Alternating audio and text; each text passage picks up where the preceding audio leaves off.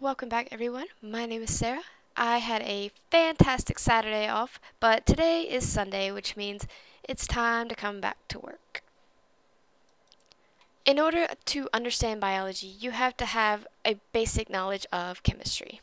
So in this video, I'm going to be doing a very brief introduction to some of the fundamental concepts you're going to need to know.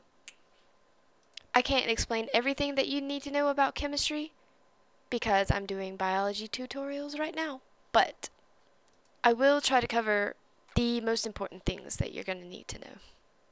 But let's get started. These are some definitions you're going to need to know and understand. We start off with elements. Elements are a substance consisting of one or more of the same type of atom. An example of an element would be hydrogen or oxygen, sulfur, iron. I believe there are 112 elements total. Atoms are the smallest particle into which an element can be divided.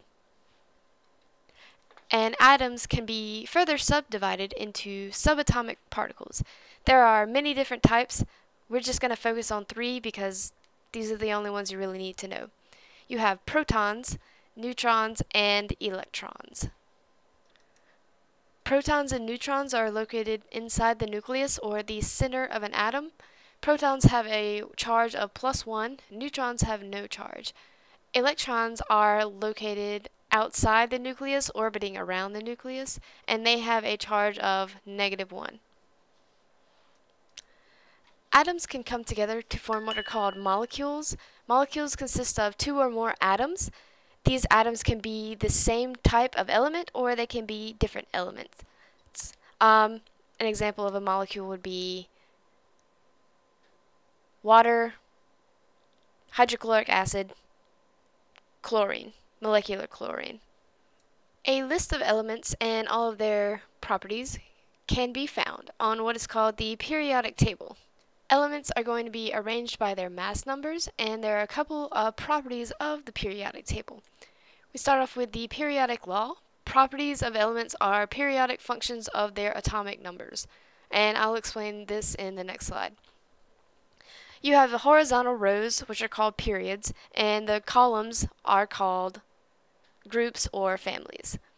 Periods begin with an element that has one valence electron and ends with a non-reactive element, and elements in the same family have similar chemical properties. I was about to say simical. That's not even a word. When you look at a periodic table, you're going to see the elemental symbol, the atomic number, which is the number of protons, and the mass number. The atomic number is normally in the top left, the elemental symbol is going to be in the middle, and the mass number right here is going to be at the bottom. The atomic number is going to define the element.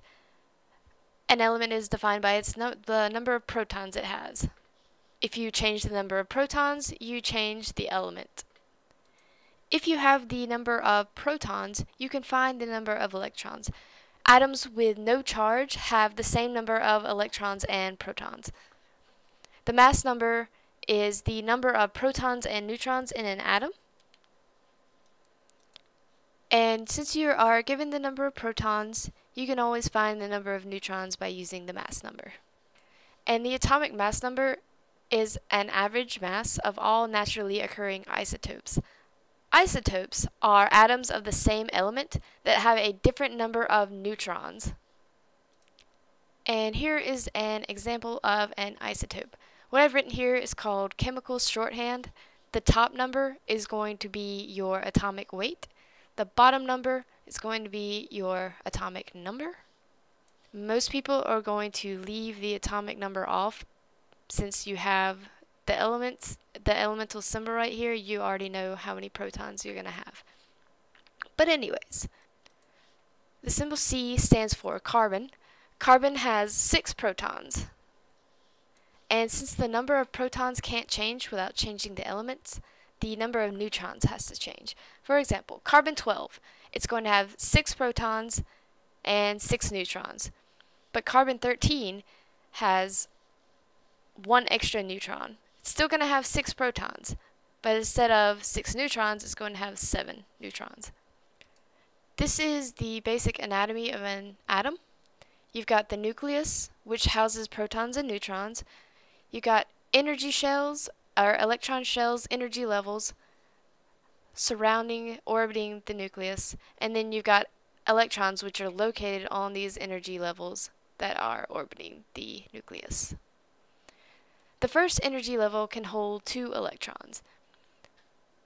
The second energy level can hold 8. For all intents and purposes, we are going to say that all other energy levels can hold 8 electrons. This is not exactly true, but don't worry about it. Atoms want their electron shells to be completely full or completely empty. This means they want 2 in the first level or none in the first level. They're going to want 8 in the second level or none in the second level. Valence electrons are electrons that are available to form chemical bonds. Atoms with a full valence shell are not reactive. For example, helium has 2 electrons in its first shell, no electrons in any other shell. Helium is not a chemically reactive atom.